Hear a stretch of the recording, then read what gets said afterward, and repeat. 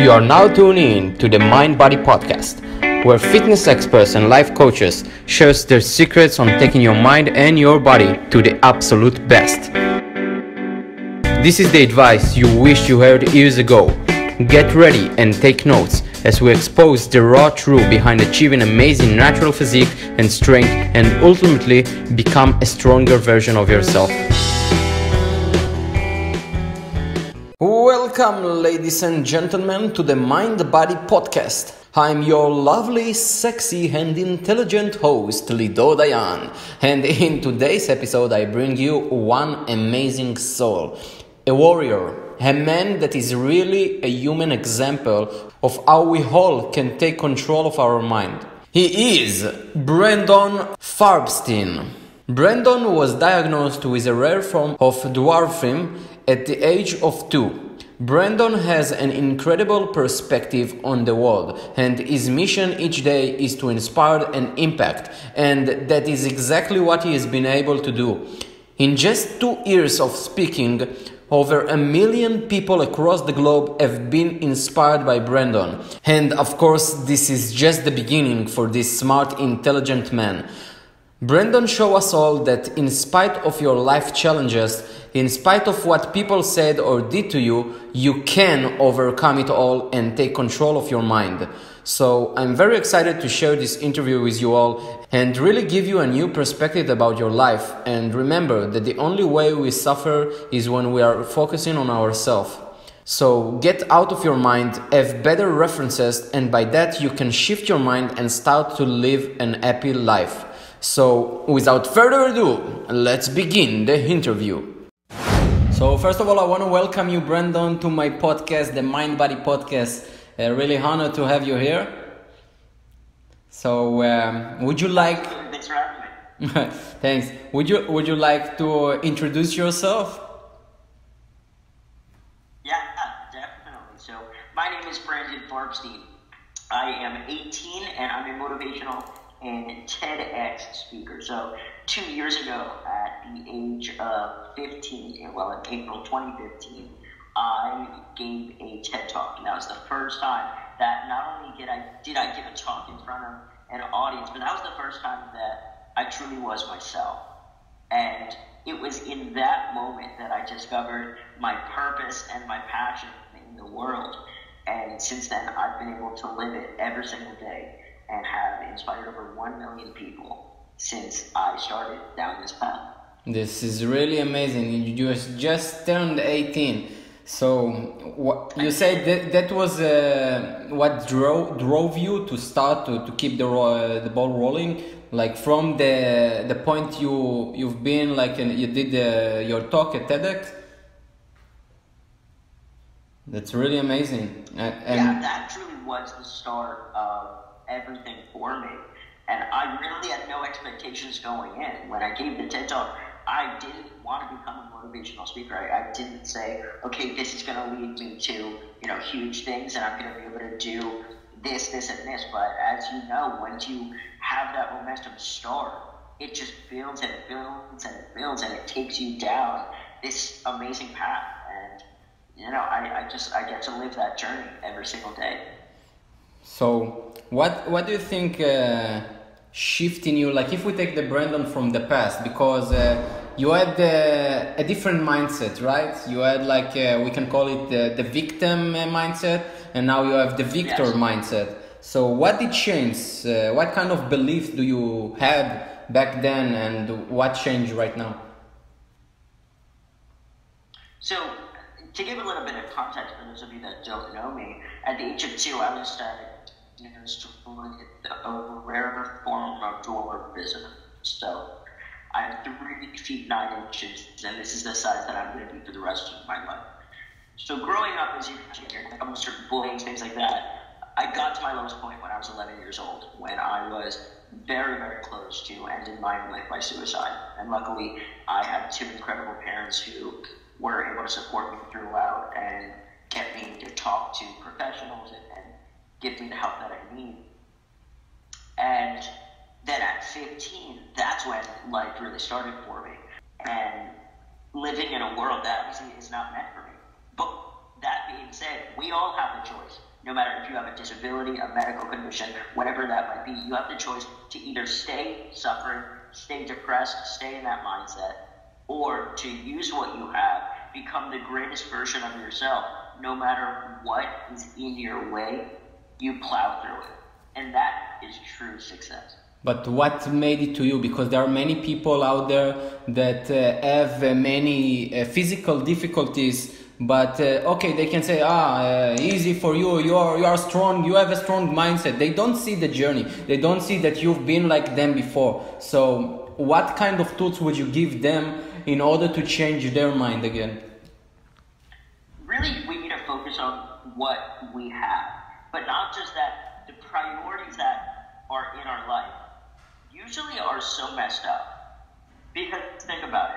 We spend so much time talking and spending time with and doing things with people or opportunities that don't matter to us, that will not add to our life. So I think no matter what you're going through, no matter what you want to do, you have to just shift your focus, shift your priorities to what truly matters in your heart and in your mind. Because as you know, we have no time to let other people dictate the life that we're going to live. And if this is a young person, and he can say like, okay, but I don't know what I want. I still don't know what I want, and God gave me all of these difficulties. So what can I do? I don't know what to do. Short answer would be do what you love. Do what makes you happy. Because no matter what the amount of depression or anxiety or anger that you have in the world, I guarantee every single human being on earth has at least one thing that gives them happiness, that gives them fulfillment. And if we do more of that and build it up, then we'll obviously be able to limit the amount of depression, the amount of sadness. Yes, we're still going to be in the same environment. Yes, we still have things happen in our life that we can't control. But the most important thing is training your mind, getting it to the point that you can literally do and be anything. And did the environment also change you? Do you feel that once you change the people you surround yourself with, it made the shift in you? It's insane how much of a shift it's made. Because I was the type of person where I focused on the quantity, the numbers of friends that I had, and I really didn't care about who they were, what they were giving to my life. I just wanted to say I have so many friends. But when I was able to ask myself, do these people truly add to my life? Not just add happiness or add joy, but add me becoming a better person.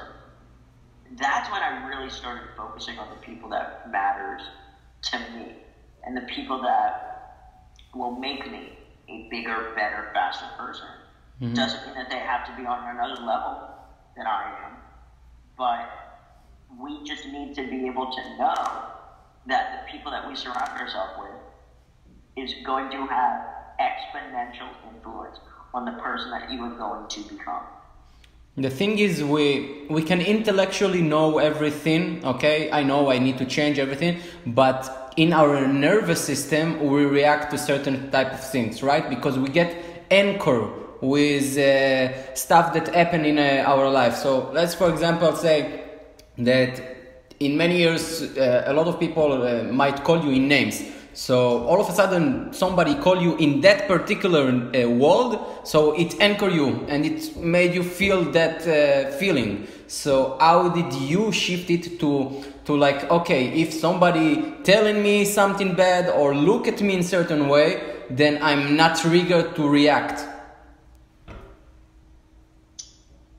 You know, again, that's always going to be there, not just in my case, because obviously for me, you could very visibly see it. No matter where I'm at on a day-to-day basis, I'm the center of attention. I'm the most obvious difference. But when I started focusing on myself and my own mental health and my own stability and put the priority in that, the focus in myself, instead of saying, oh, I'm going to base the look and the feelings that I have on what others think of me, of what others say about me. And we're all going to get to that point where let's say somebody that we really look up to says something that hurts us, whether it's about ourselves, about the work that we do, etc. And it's very difficult to recover from that. We cannot let one thing, one person, one conversation influence the person that we are. Because you have to know you've overcome absolutely everything that has stood in your way to get to this point right now. And this person or this event that's standing in front of you right now, that's not going to be the end of you. So my question was, what kind of questions did you ask yourself back then when you were in a victim mindset? And what kind of question do you ask yourself daily today in today's Brandon? So back then I would say, what's the point? What's the point of my life? What's the point of my pain? Because I truly had nothing in front of me. I couldn't see a future where I was successful or I was happy even.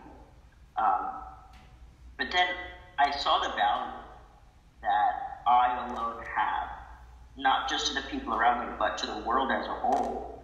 And I started using that. And the more and more that I stepped out of myself, out of my own pain, and I said, okay, today is a new day. What am I going to do? Even if it's the tiniest one singular thing, to be able to add to somebody's day, whether it's inspiring them, impacting them, having them accept themselves, whatever that might be, I'm going to do it. So now the question that I ask myself, what's next? Mm-hmm. I'm not always looking for the next bigger and better thing, but I'm always looking to expand my impact. Because obviously I would love to be able to reach, millions of people on a weekly basis, and very soon I will be at that point, but it's not about the sheer number of it, it's about the actual impact that you have on somebody's life. And what kind of phrases did you hear over and over again when you were younger from your mother or father, when you all the time asked them questions like, why everybody is like that and I'm like that? So what did they told you? They were always very, very vocal about the fact that I can do and be anything that I wanted to be. And of course I didn't believe that, because every parent says that, every mom, every dad says that. But when you know that you were put here and you were given all of the things that make you the person that you are for a reason, yes, we may not have all of the answers. You may question God, you may question, your family, your friends, whatever, for making you a certain way or for not making you a certain way.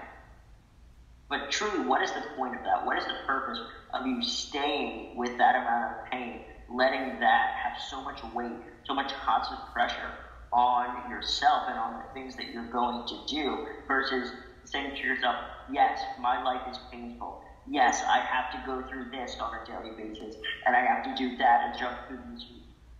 But that makes you the person that you are. And yes, that is going to sound so cliche, but know that every piece, every aspect, every trait, and every quality that is the person that you are has been put here for a reason. And when you find that reason, you cannot stop at anything until you are able to fulfill that for the world as a whole. Did you have any references that made you like shift your mind, like role models that's been in your place and you saw like, if he could do it, then I sure can shift my mind? Because like you said, stuck in ourselves, that we forget to see that there are so many other people that's living the same, but they overcome it. At this point in my life, I would say it's Tony Robbins. So everything that Tony Robbins is, the influence that he has, the impact on the world that this one man has, is absolutely everything that I want to do and I aspire to do. So at this point in my life, it's him. I would say childhood-wise, it always was shifting, but yes, my parents were two of the biggest role models that I look to for strength, especially. And then also something that I discovered as I started watching more documentaries, more movies that were true, based on real events and things like that, I discovered not only was I not the only one, but that you could get over it, you could get past it, and you could use it to become the best version of you and to become so epically successful. And, you know, I surrounded myself more and more with people and with things that did that for me. What do you do if you still feel like some kind of stress or fear or any suffering emotion, like Tony Robbins says, in you? So how do you do the 30 seconds rule? Yes, absolutely. You know, it's something that is universal. There is absolute universal suffering going on every walk of life. I mean, look at the White House here in the U.S. right now. An individual who has billions and billions of dollars, absolutely everything that you could want in the world, yet is a miserable human being. And then on the other side of that, people who are homeless and have nothing to their name are living the most beautiful life and they're happy. So just identify in your life where are things, where are people that are toxic, that are nothing but negative, and see how you could get yourself away. Whether it's ending a relationship, walking out of a job that you know is eating away at the person that you are, doing a little bit more exercise. Whatever that might be, it's these small, minuscule changes that we're able to make that absolutely will shift everything in our life. Do you feel that what you do that influence people and all the reaction you get from people, the good reaction, it's what's feed you again and again? Because many can start something, but they always maybe have a self-sabotage. They sabotage themselves, they sabotage their own success. But the higher the vision or the more impact you have, and the more you see others that actually you connect with, so that's overcome the obstacle, overcome the self-sabotage. Most definitely. It is something that, yes, there's still a ton of hate that I get, whether it's in person or on social media, and that's a normal part of my life nowadays. But I do have so much focus on the messages that I receive from people, ranging from teenagers to older adults saying, because of you, I now have a life, or because of you, I no longer want to take my own life, or I'm able to do this, and I've been able to achieve this. And that means absolutely everything. Sometimes, as you know, all it takes is hearing one thing, one message, one talk, one piece of advice that is the change in your life, is what you needed to hear. And when I'm that change, when I'm that person that is able to give somebody a little bit more insight, give somebody a little bit more inspiration, that's all that they need, that little bit more to take them to the next level. And that really is my fuel on a daily basis. And do you think this is what got you more discipline and focus? Because like you said, you have a big vision, you see like Tony Robbins as your idol, and you really definitely have big goals for your life. So how do you still get really disciplined? Because we all start somewhere, and the higher the vision, then it's really hard to become so disciplined to day by day stay disciplined in spite of all life challenges, in spite of all of people's they're trying to, maybe not on purpose, even family try to get you down off your goals and dreams. So how you really stay committed, focused and disciplined? For me, it really just is asking myself on a daily basis, not just what action am I going to take, but what level I'm going to add to my life that will bring me closer to my ultimate goal for that day. obviously it's a very different thing on a daily basis. Whether I need to improve a relationship, I need to go rock a gig, I need to do this, I need to do that. You need to not just focus on the outcome of it, but how and who is going to get you there. And that is something I'm so strict on. The people that I talk to, who I hang around, the phone calls that I get on, if it's just something that's in it for me, there's no value in it. But if I'm able to add not only to that person's life and they could reciprocate, then that is such a great use of both of our time, both of our energy. So it's just that focus. And it's just those priorities that we need to think about, be more conscious of. What's your role, your model of the world? Like, how do you see the world today, in your world, in your mind? And how did you see it back then, before you shift everything? There's a huge difference between perception and perspective.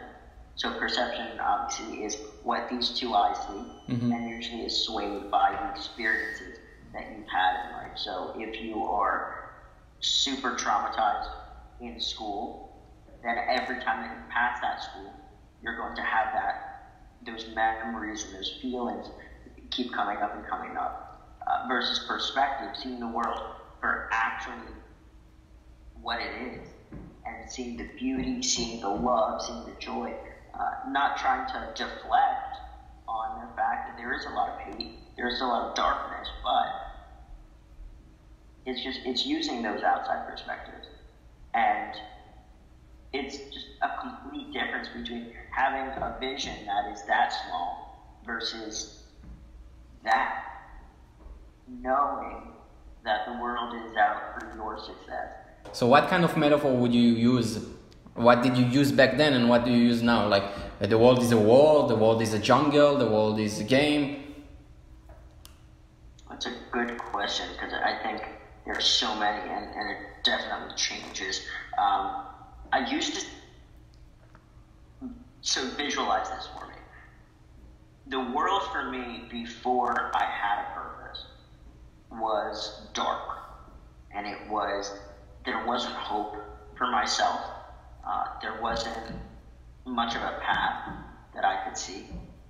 But then I saw that I've been put here for a reason, and truly everything changed.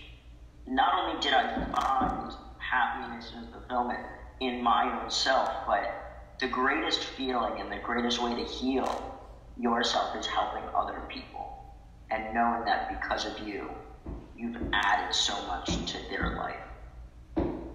So, metaphor-wise, I don't know, but I see that there are just countless and infinite opportunities for all of us, no matter what, and we have the ability on a daily basis to just be so much more than what we already are. I want to take you for another area of your life that maybe you don't talk too much, which is relationship. And what did it shift in you? Like, do you see yourself like maybe you are, I don't know, with a woman, or you seek for a relationship right now, or you just focus on your main purpose and your mission in life? That's a really good question. That's something that I'm still figuring out for myself. Obviously, being 18, there's certain things that you want. You want a relationship. You want somebody to love you for who you are. Not just being 18, but all of us want that. And for me specifically, at this point in my life, if I find somebody that has a similar mission, wants to impact the world and wants to leave it a better place and wants to join my journey, then absolutely. But it's not something that I truly am putting a lot of focus on, saying to myself, I need to find somebody. If it happens soon, then I'm absolutely grateful. But if it takes, another year to find, that's okay. Because it's like wherever focus go, energy flows, right? Like Tony Robbins says. But It's like, I believe, like, correct me if I'm wrong, when you're trying to achieve and you're so focused, somehow in your mind you believe like if you will start a relationship, it will sabotage because it will take your attention from your main purpose, your mission, right? But from my own experience, I know like if you do find the right one, of course, because the wrong one can really injure all of everything. So if you find the right woman, it can actually make the mission even higher and take you so much higher because it fulfills something in you. Because every man needs, I believe, a woman, somebody to share the celebration. Because with family, it's nice, but you gotta have that something intimacy, right? Yeah. All of us do. Mm-hmm. You know, whether it's in a relationship where you're dating, or you're married, or if it's with a family member, if it's with a very close friend that you're able to be genuine, be vulnerable and authentic with, that I have seen so much of a difference in the person that I am, because I was able to open myself up to, you know, just a couple of people in my life, but that has made so much of a difference. What would you suggest to parents that have a kid that is a little bit different, have some physical challenges? Like myself, I have an uncle that was diagnosed when he was just born. I don't remember what it's called, but he is in wheelchair, so all his lower body, he can't move it, and with his hand it's really hard for him. So what would you suggest to parents in order to get their child stronger? Because no matter what they say, at the end of the day, he still go to school, he will still hear kids talk. So what would you suggest? Give them hope. And you don't need to have false hope, and you don't need to try to act like there's nothing wrong. Because again, like I said before, there always will be something that you could point out is wrong and needs to be improved.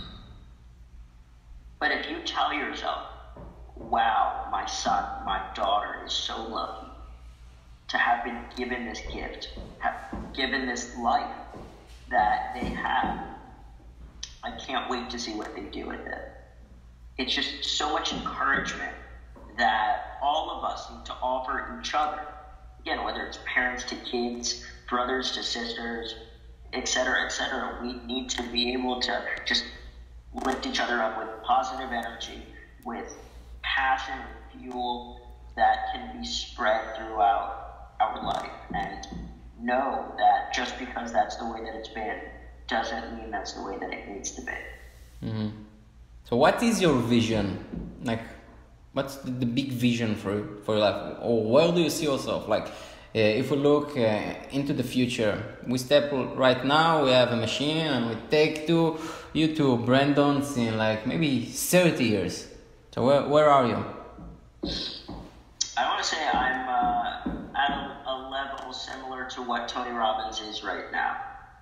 And what that specifically means, I don't know whether it's going to be, 5 or 6 books. I don't know whether it's going to be launching my own TV show or podcast, whatever that might be, but definitely being one of the top leaders that is looked to in the world, being able to inspire individuals no matter what walk of life that they're in, giving them hope, giving them a sense of purpose and pride in their life, because as you know, that spreads and it spreads, and by the time that you know it, the action that you took, whether it was one speech, it was having a call with somebody and having them go from wanting to take their own life to not being there anymore, it builds on each other. So that's probably my vision.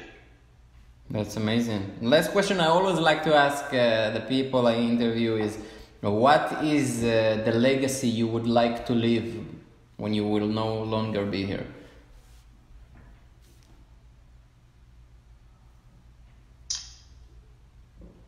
The legacy that I want to leave